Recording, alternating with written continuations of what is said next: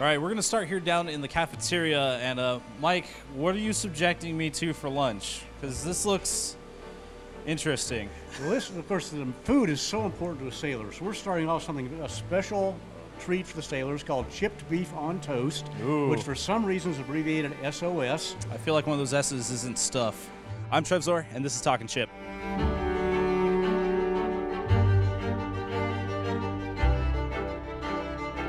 It's actually the cafeteria is where the sailors were served after 1944. Before that period, the food was cooked in the galley up on the main deck due to temperature and fire considerations. The sailors from each of the divisions would go up there, get their food, and bring it down to their division and eat below decks. It was quite an effort. The junior man had to do the carrying of the food, and he was, oh, by the way, the last to be served after all that work. Great. Once they opened the cafeteria, the junior men were so happy they could eat much better, and they got some of the meat out of the stew. And if there was meat in the chipped beef on toast, they got that also. Good for them. One thing to note here is possibly that did the food get down here? At the far end of the cafeteria, we have the dumbwaiter that comes down from the galley, so no longer did the food come down the ladders. Something to note here, though, is a good look at the decks and color coding being so important. The color on these decks is unique, but it's there for, as everything else is, for a very proper purpose.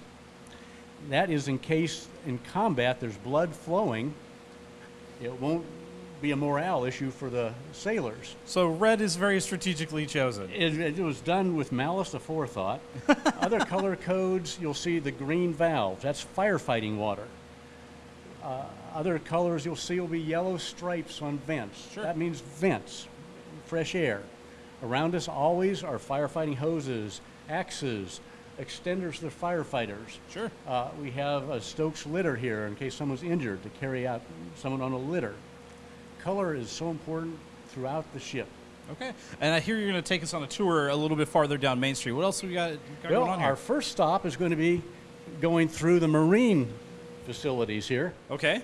Marines as in like Marine the sea, or Marine as in fighting men of the Navy? United States Marine Corps. Wow, look at this. I got to say it with the Marine birthday, that's very important to mention that, but this is where the Marines were. Their jobs were to protect the ship's captain, to take care of the brig, to man up certain of the guns.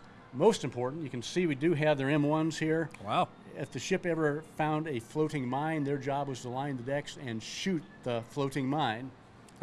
Does that work? They never tested the theory. Okay, so it was just to make them feel better, maybe. It's good gunnery practice. All right, fair enough. I like that. As we move further down, notice there's no wasted space anywhere. Not at all. There's a lot of cots. It looks like there's people who are going to be sleeping everywhere. Well, the original 1914 crew of 1,000 men grew to 1,800 by World War II. So there was bunks everywhere. For example, right here is a dispensary. Okay. We'd have people sleeping in the dispensary where they worked. Wow. Directly across from the dispensary is the Auxiliary Combat Information Center. Totally separate from medical, but the spaces are used. They fit where they fit. The main Combat Information Center, of course, being up just below the navigation bridge. Okay.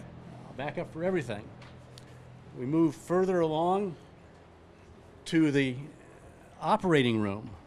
Main problems that we had on the ship were shipboard accidents and various venereal diseases, to be very frank.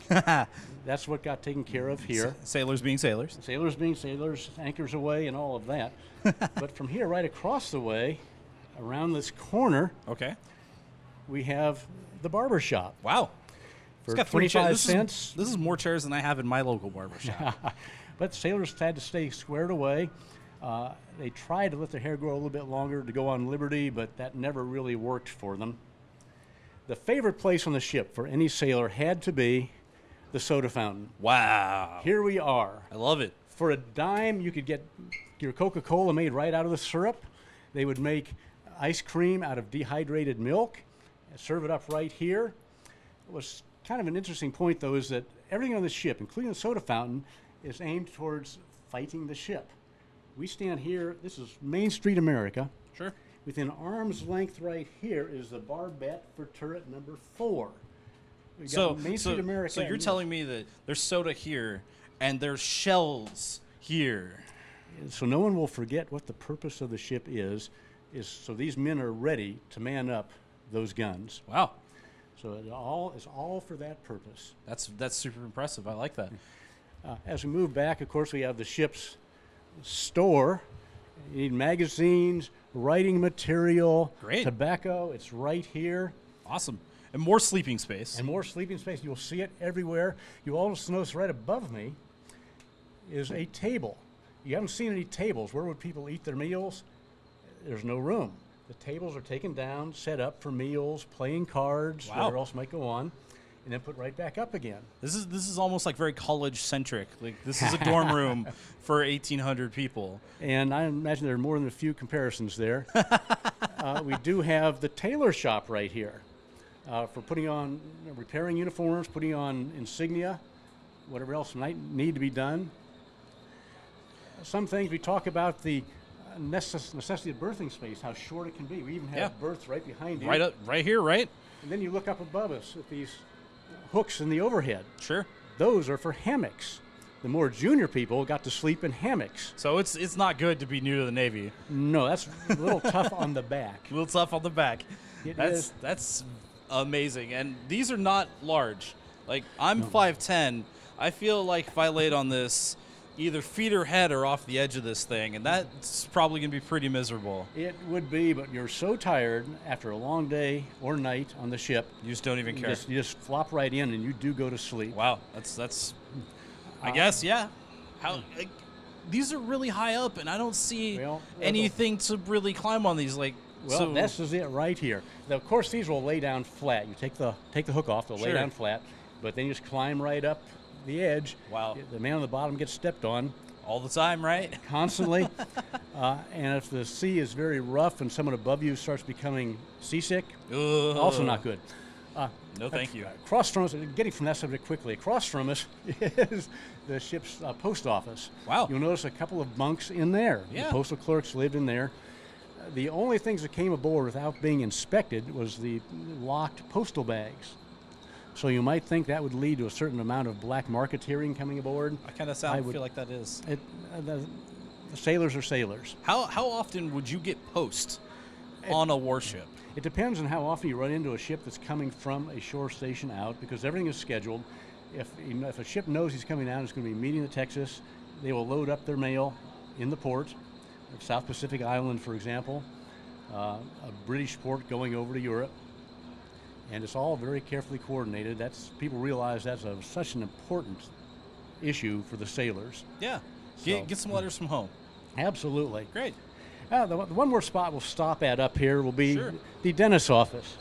You had a shipboard dentist. We had a full-time shipboard dentist. Okay.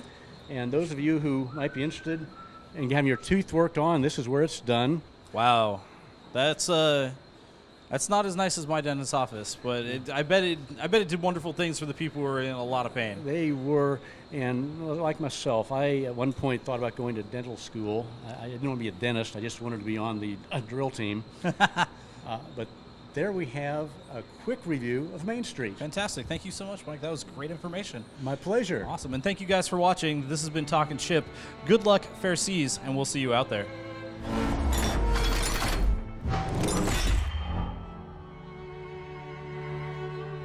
Remember, everybody, Battleship Texas needs your help. Yes, come visit her or go to our website, battleshiptexas.org, battleshiptexas.org.